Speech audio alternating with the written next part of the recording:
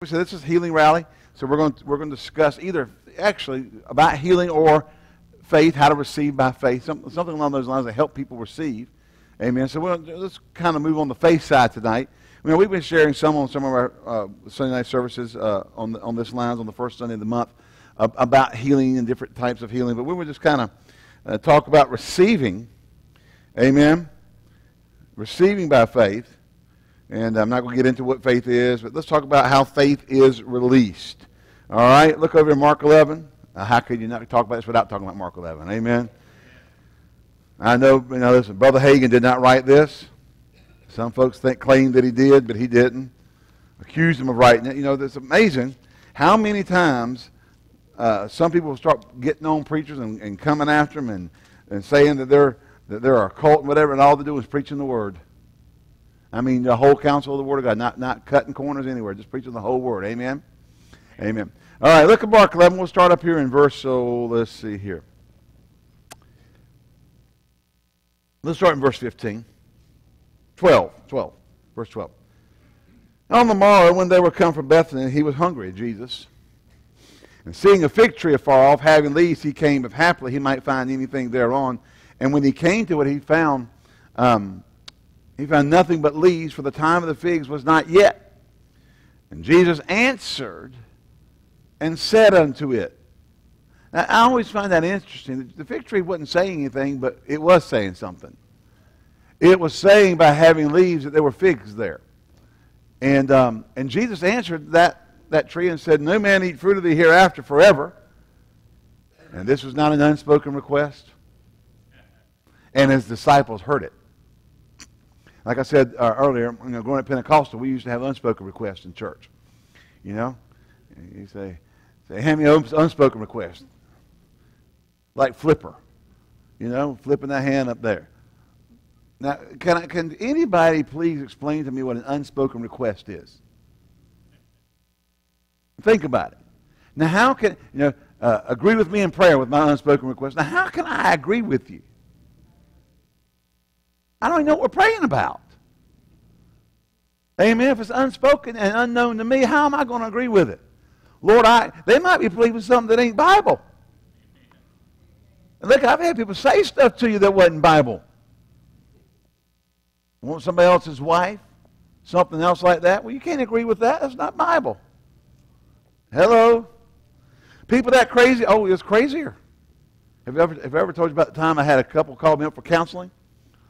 And came to my office and sat down. They weren't going to church anywhere. They just looked at somebody to help them out, and they needed me. I thought, well, I'll help out as young in ministry. I found some things you just don't do, you know. And they came in, and within 5 minutes, they had cussed each other out using God's name in vain. And I'm whoa! Sit in my office. I can't help you.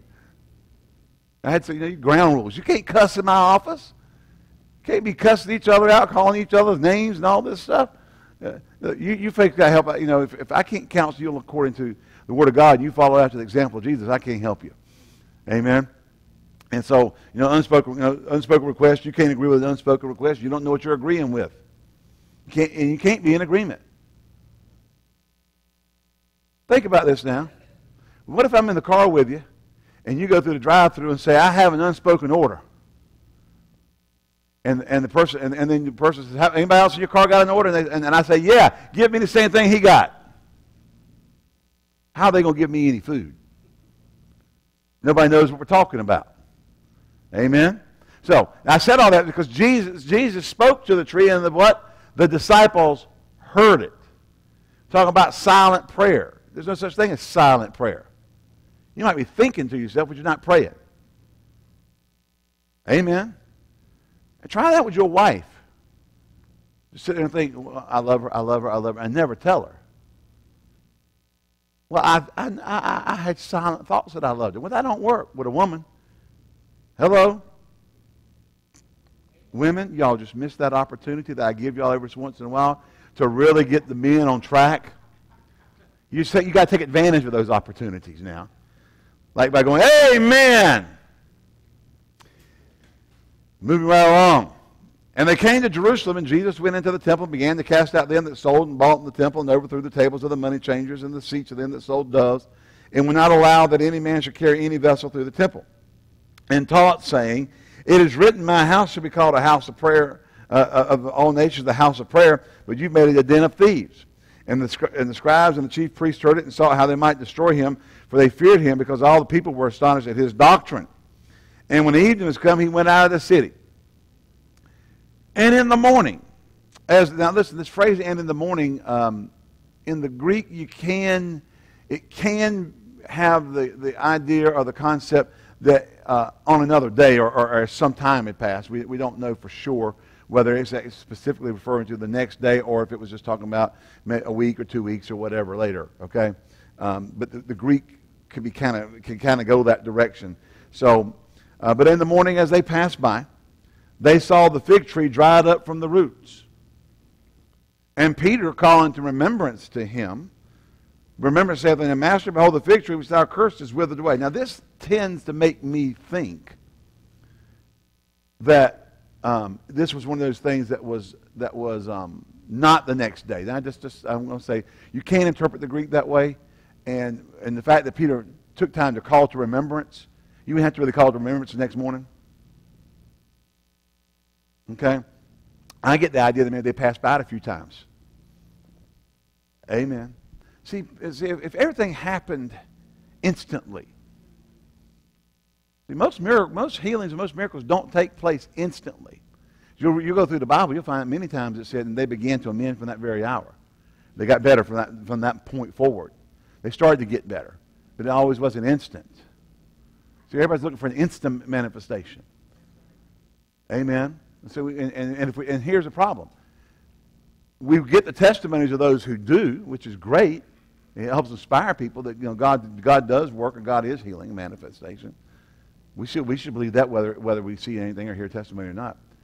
But then those who weren't healed instantly, or maybe they were beginning to amend, but they can let go of their faith because it wasn't an instant thing. Not all things are instant with God. As a matter of fact, biblically and principle-wise throughout the Bible, things usually are line on line, precept on precept, here a little, there a little. They grow and they produce over time. And so my thinking is from the way this really took place here. Peter calling to remember said, Master, behold, the fig tree which thou cursest is withered away.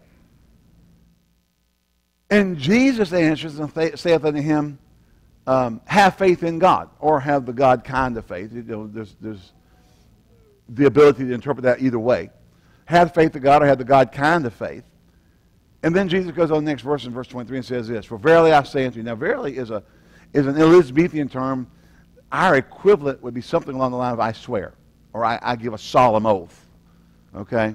Not swearing like I swear to God, but a solemn oath. I'm giving you a strong oath. I'm giving you a strong assurance in verbal language that this is what I'm about to say is true. So verily, verily, I say unto thee, that whosoever, now how many in this room qualifies as a whosoever? All right, 98% of you. All right, we got 100% now. Hallelujah. We're glad you made it. We're just waiting for her to join the ranks of the whosoevers. Hallelujah. Whosoever shall do it. Now listen, the whosoever's got to do something. Now, everybody likes to have the whatsoever. But you got to do what the whosoever's got to do to get the whatsoever that you want. Isn't that right? Now, did I get you confused yet? If you did, I'll help get you unconfused. Whosoever shall say. Amen. That's right. Now, a lot of people want the shall haves. The shall have whatsoevers. Everybody is in the game, and I'm using vernacular. Just don't get uptight. This is not a game. You get some Mickey Mouse email. It's not a game. Okay, understand the semantics. When people verbally speak, they use terminology that may not always be whatever, but people understand it. You probably use stuff in your culture or where your house that somebody could argue with. Everybody is after getting. They shall have whatsoever. Everybody wants that. People who don't even believe want the shall have whatsoever. Isn't that right? Everybody wants the end result of what they desire. Amen. Everybody has desires. If you're sick people desire to be well. We go into Tulsa all the time, You go through Memphis, and then when you go through Memphis, right where the belt line comes back into 40, right there at the river, over on the right is the Children's Hospital. It's Danny Kaye's thing. St. Jude's, thank you. I just totally went blank. St. Jude's, I started to say Brenner, but that's over in Winston. St. Jude's Children's Hospital, Danny Kaye, didn't I? Danny Thomas's hospital there. And, and there's children in there, and there's families in there. You know what every one of them want? Every one of them desire to be healed. There's not a one in that hospital that doesn't want to be well. There's not a one that went there hoping to die. They all went there with a hope and a desire to live. And you go by any hospital, in any place where there's people in sick wards or whatever, people want to be well. People who don't have money want to have finances. People who are struggling with issues, family issues, want to be liberated. So everybody wants to have the whatsoever. Are we here? Y'all gone home? How many have gone home? All right, just checking out. All right. Some people can go home right here in the middle of the service and stay here.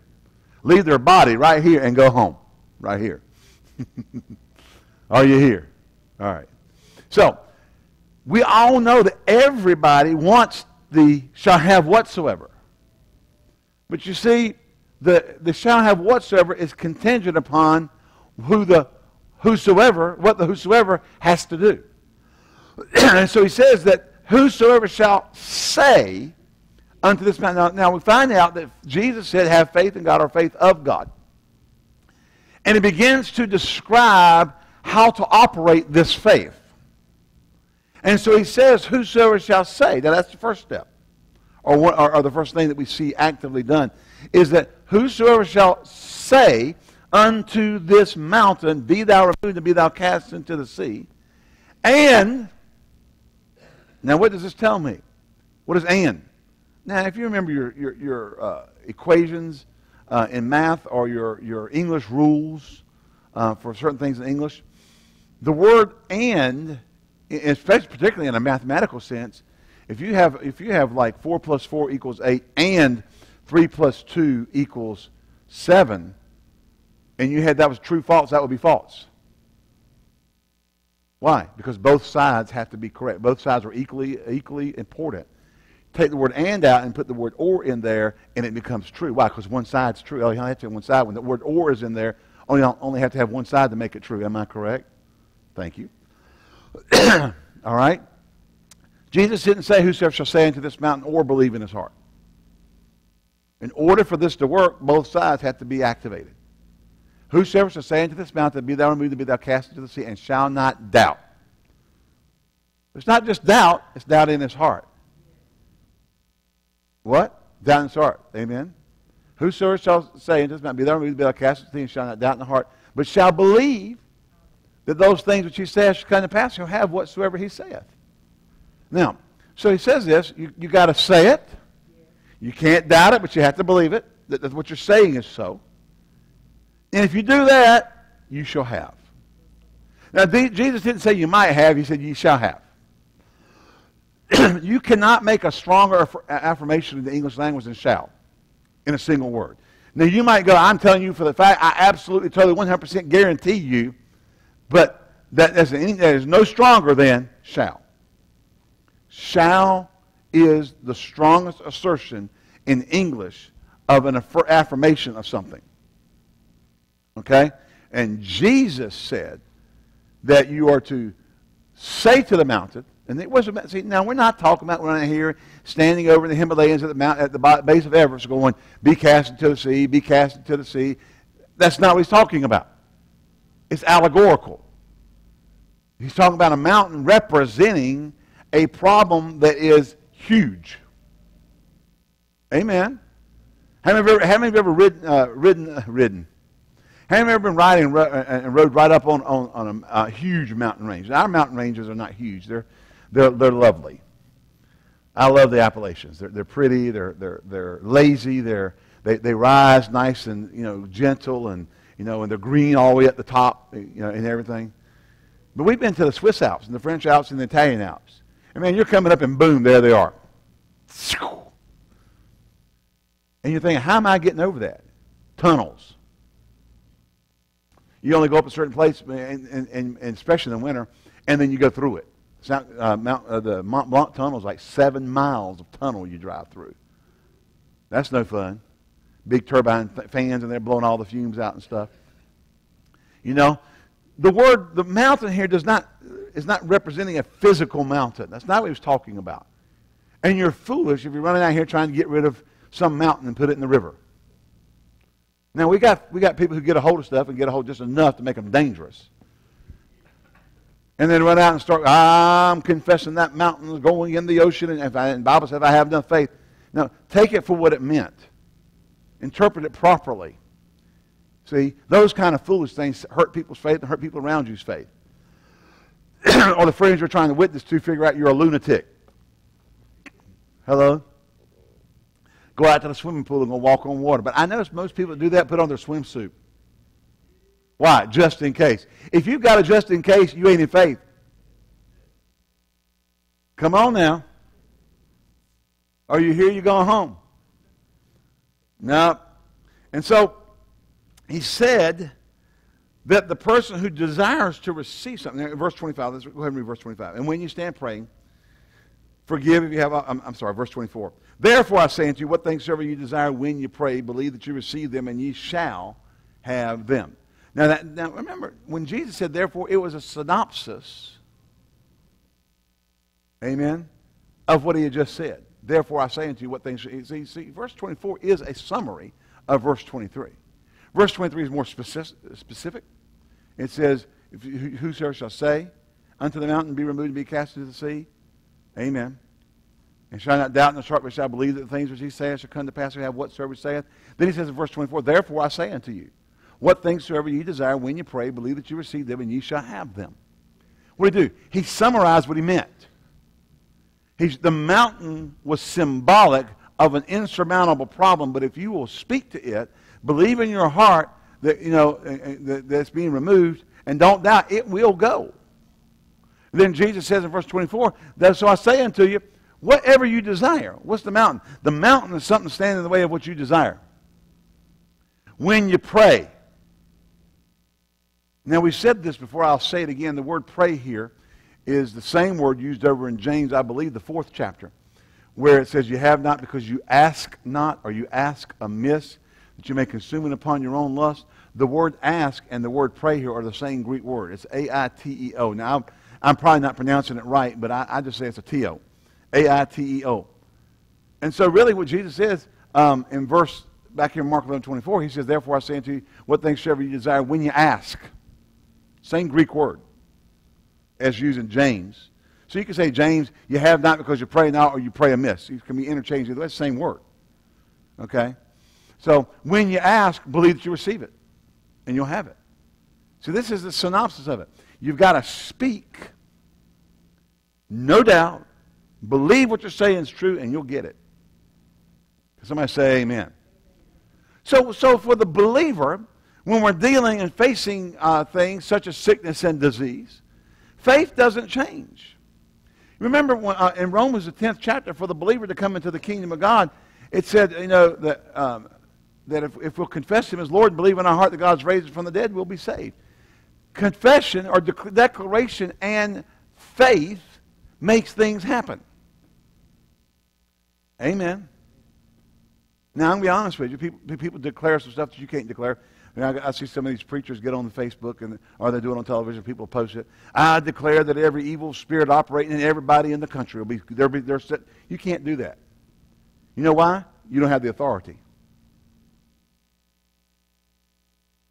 That went over big. If you don't have the authority to go cast out every devil out of everybody in the whole United States of America. You don't have the authority to stop every demon spirit from operating in everybody in the whole country. See, we say stuff like that, people go, woo, yeah, send money, and then nothing happens. You just can't get up and make blanket declarations, particularly in arenas where you have no authority. Now, as you're a pastor, I got a certain amount of authority in your life, but I just can't blanketly remove every evil spirit from you if you're not going to cooperate. Hello? The whosoever's got to get involved. Now, you just can't, I declare everybody well, and I declare everybody saved, and you know. Then what you can do is pray the Lord of the harvest send for laborers. That's what we're told to do. We're not told to declare everybody saved in the whole country. We're told to pray that the Lord of the harvest will send forth laborers into the harvest. Wouldn't we have more success if we would just do what the Bible said? Instead of coming up with cool sound and stuff, you know, that everybody goes, woo! And then send us money. Hello. Right after they do all this, they say, oh, I need a $10 offering from everybody. Well, praise God for $10 offerings from everybody. We'll take it. But you know what? That's not what you can't. You just can't do stuff to manipulate money. No, we've got to get back to understanding that when we are dealing with stuff, we've got to start doing something. Jesus said, whosoever shall say. Now listen. He shall have. Understand there are things that operate on a personal level and corporate level. And there are arenas, there are certain things that are not applicable corporately without the whole corporate being in agreement with it. That's why you just can't speak to the whole United States of America that, you know, everybody's going to, you know, God, this is the year that God's going to open the door, everybody's going to prosper. Not if their faith ain't in prospering. Not if they're not doing what God said to prosper. You know, God's opening the door, no man can shut it. Well, that's true. God opens doors that no man can shut. But if you ain't tithing and ain't giving, you can't, your door's shut. And God don't open doors that violate His word. Thank you for your enthusiasm. Let's get back to doing what the Bible says. You face sickness or disease, you go get you some healing scriptures. And you meditate on them. Amen. They're easy to find. I mean, the old Dr. T.L. Osborne has a little book, 101 Divine Healing Facts, a little bitty book, little mini book. Got all kinds of healing scriptures in it. You know, we got books, you know, there's books like Healing the Sick. Let me think now. Healing the Sick by Dr. Osborne. There's a book by Dr. I forget, it starts with like McCroskey or something like that Brother Hagen and Brother Hicks edited, that bodily healing and the atonement. You go get you stuff that gives you scriptures and points you in the direction of scriptures that produce faith in you for healing. And then you begin to confess the word. You got to speak the word. Everybody say, speak the word. You've got to say it. And you've got to get to the point where you're saying to the mountain and you're not doubting in your heart. You understand? That doubting in your heart will undermine what you're saying with your mouth. If you don't believe it, therefore I say unto you, what things soever you desire when you pray, believe that you receive them and ye shall have them. If you don't believe it, you're not going to get them. See, saying without believing doesn't work. I say it again. Saying without believing doesn't work. It doesn't produce anything. Now people come on and say, now write down this and they make this confession daily. Well, it's really not a confession. I've said this before, I'll say it again. A lot of people are quoting a sheet of scriptures and calling it their confession when really it's their meditation. And there is a difference between meditation and confession. The big difference. Now, to the observer outside, it's the same. They hear you saying, by His stripes I was healed. They hear you saying, according to Psalm 103, verses 2 and 3, bless the Lord, O my soul, all that's within me. Bless His holy name, and forget not all of His benefit, who forgiveth all thine iniquities, who healeth all thy diseases. They hear you saying, Isaiah chapter 53, verse 3, 4, and 5, it says in there, that by His stripes I am healed. And then 1 Peter 2:24 says, by His stripes I was healed. And then Matthew chapter 8, verse 16 says that He healed all the sick and cast out the demons with His word, that it might be fulfilled that which was spoken by the prophet Isaiah, saying, Himself bore our infirmities and carried our sicknesses. Amen. We see the scriptures, amen, over and over again about healing throughout the Bible. Amen. We see that. Go to the world, lay hands on the sick, and they shall recover. Let any of the sick among you, let him call for the elders of the church. The anointing of oil and the prayer of faith shall save the sick. Say, sozo. The sick, heal, make whole. Amen. And I hear you saying that, but if you don't believe it, it's not confession. It's meditation. Well, we meditate until faith arises. How long is that? Until faith arises. Until you believe it. Until you're fully persuaded. until the light goes off in your inner man, not in your head, not in your flesh, but in your heart.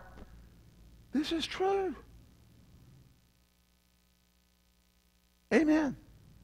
You hear testimonies about people trying to get people filled with the Holy Ghost. Now growing up Pentecostal, I've seen every Houdini trick in the world tried to get people filled with the Holy Ghost. I'm telling you. I mean, they'll get you, gather around, you get down at the altar, and you got the whole church there. You got somebody up on the piano banging away just as hard as they can bang. You got Sister Rumley coming up and grabbing your jaw and shaking it, trying to make you speak in tongues. You got somebody slapping you on one side going, hang on. You got somebody else on the other side going, let go. Somebody else screaming in one ear, shout hallelujah. Somebody else saying, shout praise the Lord. And then Sister Rumley will grab your chin and go,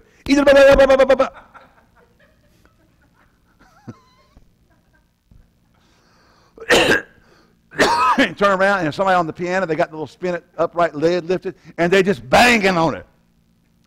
And every once in a while, somebody actually gets filled with the Holy Ghost. In spite of it. It wasn't because of it. And they all thought because they did all that, they would try it on the next victim. Hello?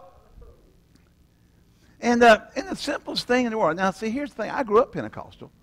But I didn't really give my heart to the Lord until 1979 on a Sunday night, Wednesday night. And then that Sunday I went to church, and that Sunday I got baptized in the Holy Ghost. Now, the thing is, I worked with a guy, and he said, "Now look, I know you go to the Pentecostal church," and he said, now they're going to tell you to tarry. We used to tell people you got to tarry for the Holy Ghost. Going to tarry. And he said, "But all you got to do is ask God. It's a gift. He'll fill you with the Holy Ghost." And so that Sunday night, I went over all by myself with it because we always, usually on Sunday nights and Wednesday nights, we'd all go down to the altar for just at least a little while, and then everybody pray. That was just part of the tradition of the church, and that's one thing when we do construct another setup. I do want an altar because things happen for people when they get down and pray. It's amazing what you can get done if people will pray.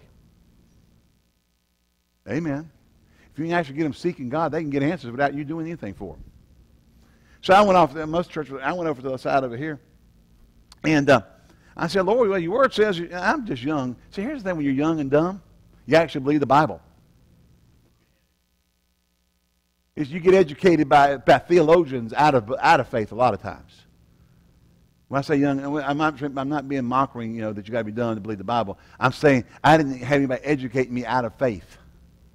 That's when I said, "Lord, your word says you'll fill me with the Holy Ghost. If I ask this a gift, I receive it. Thank you in Jesus' name." And man, fire started in my belly, and then it started right up my esophagus. And when it got to my whole jaws went numb.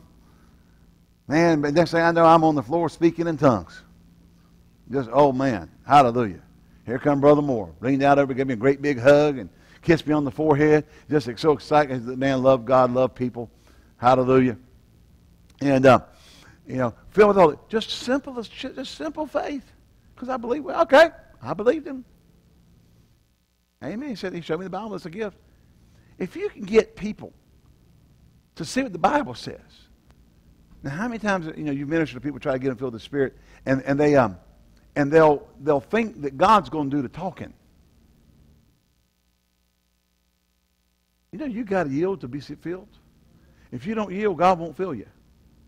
He'll come, but he won't make you speak in tongues. Hello? He won't knock you over and make you. You got to be yielded. You got to yield your mouth. You got to yield your tongue. Some folks don't like to yield their mouth or tongue. Some of the mouth and tongue have been too dirty. It needs to be cleaned up. Anyway, God will clean it up. Hallelujah.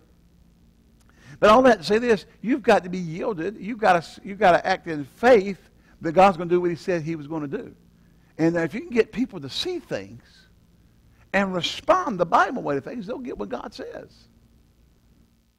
So easy. I can tell you, sometimes it's just easy to take baby Christians, go get them filled with the Holy Ghost, and then to wait 3 months and let all the unbelieving believers get a hold of them. I'll tell you one thing, especially in the church I grew up. I'll tell you one thing, I tarried 5 years. I appreciate the Holy Ghost. Oh, my. I don't want to appreciate him any less. Bonehead. You could have had 5 years of praying in the Holy Ghost and accomplishing things in the Spirit instead of sitting around and now you run around with your 5-year badge on that I had to tarry 5 years. Now everybody's trying to outdo each other how long they had to tarry. Had one guy in our church, he'd been tarrying. He grew up Church of God.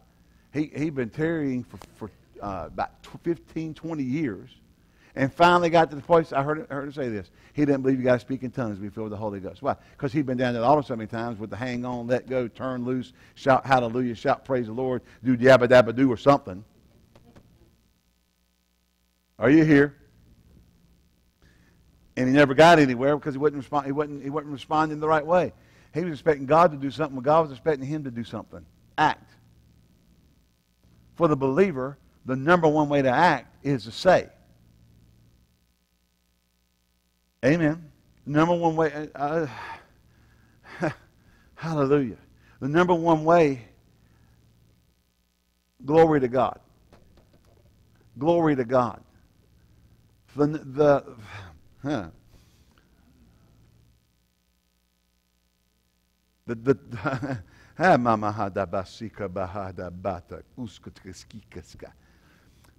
Have you not read that it's said that the tongue is an unruly evil that no man can tame?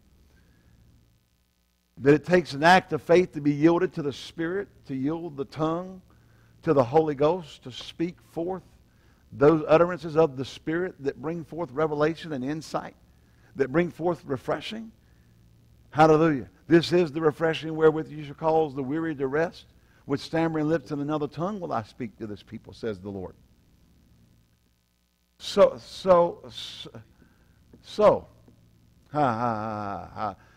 glory to God.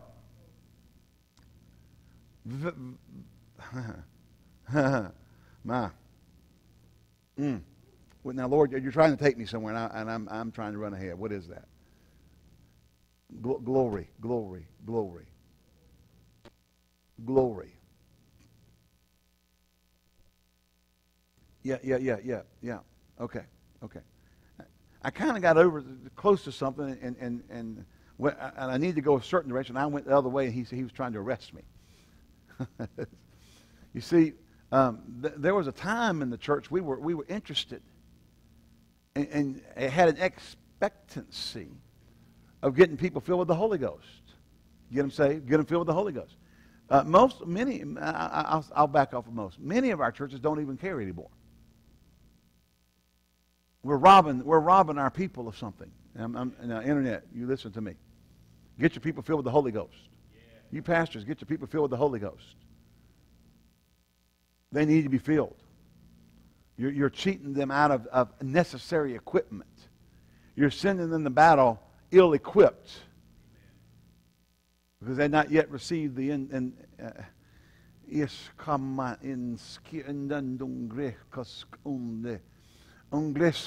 empowerment that comes from the infilling of the Holy Spirit. Oh my. Oh my mama sodogoski. Halusko baba matskila. Bannes lena maskutukuskita ba. Oh, there needs the yieldedness that we have not had in the past few years in our midst to the Holy Spirit. We have our programs, we have our order, we have what we think. But the Spirit of God is beckoning us back to a place of yieldedness to Him and to His voice, so that we, with clarity, hear the voice of the Spirit. Did not the Lord say to the church, he that hath ears to hear, let him hear what the Spirit saith to the churches? We're looking for what Dr. So-and-so says to the churches, or what the new book is, or what the new Christian television program, or whatever has to say to the churches, instead of hearing what the Spirit saith.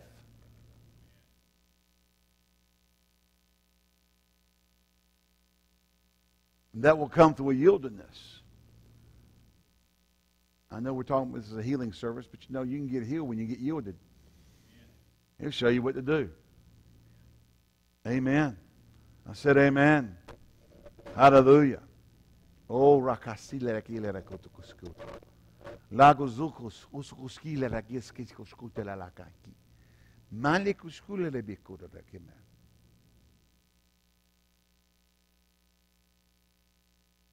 Thank you, Father. Thank you, Father. Thank you, Father. Oh, everybody stand up. Just stand up. Lift your hands to the Lord. Pray in the Holy Spirit. If you're praying in tongues, pray in the Holy Spirit.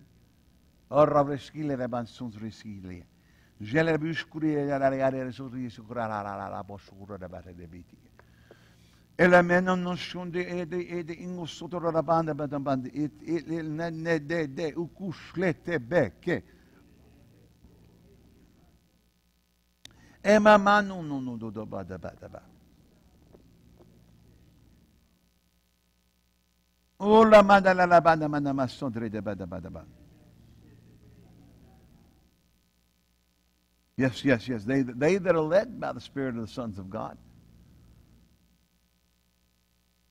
They that are led by the Spirit of the sons of God. Praying in the Spirit creates a yieldedness to the Spirit. The word that you need will come out of the innermost being, out of the Spirit, if you'll yield to Him. Grebas, groski madanski, nakosk alak isk, matakuskus kiskis, sakoshukushuk dibiki, sakabonda bakiskete irikuka, ulak mete iduskwala benani ki. Too much effort's been wasted in the church, running after this and running after that, when we should have come aside and prayed in the Spirit, heard the voice of the one who speaks to the church corporately and speaks to the church individually, who is a searcher. Who searches the mind and the will of the Father Himself. The great Holy One. Oh, Rabagrisk, Rabadisklik, Mananagiski, ki.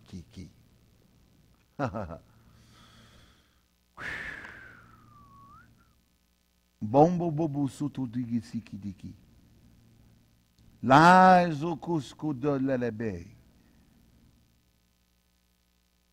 Oh, kranemeki. Yeah.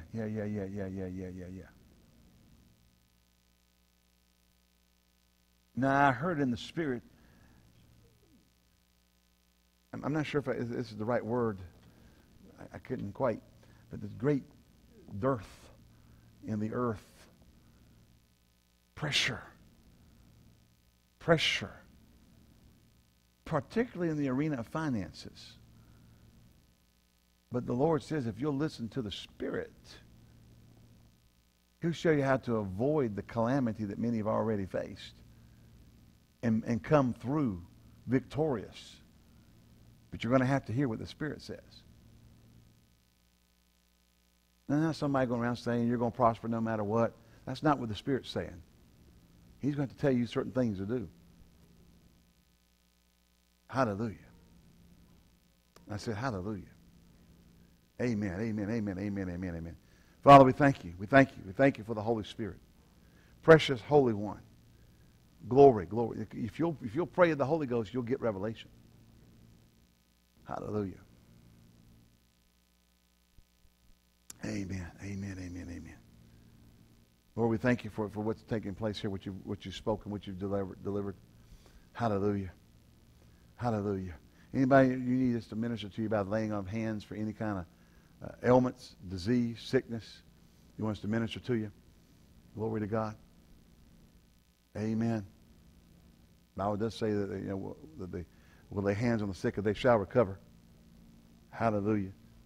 Glory to God. Amen. Just stretch your hands out.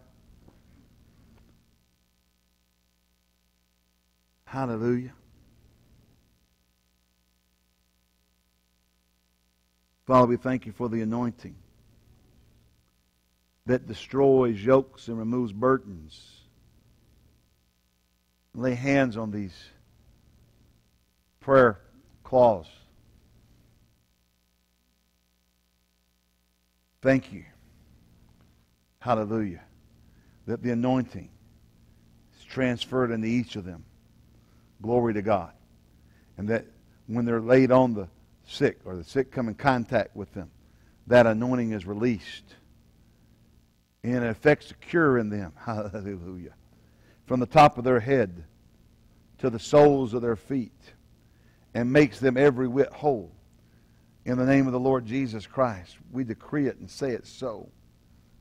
We speak over cancer.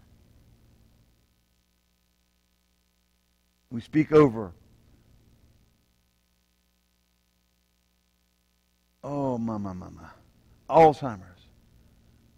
We decree that diseases of the flesh, diseases of the blood, internal diseases, diabetes, kidney failure, whatever these claws come in contact with, shall be eradicated, and the person shall be made whole in the name of the Lord Jesus Christ. We thank you for it. We expect a good testimony of what the Lord has wrought through this in Jesus' name. Amen. Amen. Amen. Y'all agree with us? Hallelujah. Praise the Lord. Brother Joe, you got everything ready? All right. We're going to receive the Lord's table. So if you'll go ahead and come up here and make a row across the front with enough room between the steps of the platform and for the ushers to get between you. And then don't let's forget receive the offering either. I done plumb forgot. Hallelujah. And we always say if you're a member of the body of Christ, you can receive communion in our church. We don't limit it to people who go to our church. I'll accept your testimony. Hallelujah. If you're born again, you're born again. You have a place at the table. Amen. Hallelujah. Ever say, God is good? There's some things we have to do, church. I got us all over to the Spirit. We've got to get back to some things. I know there's a battle going on. You know, there's a battle going on to separate the church and to bring the church down and to make it less effective. But I'm telling you, we got to get back to the things of the Spirit. Well, the churches are growing by being carnal. It's going to catch up.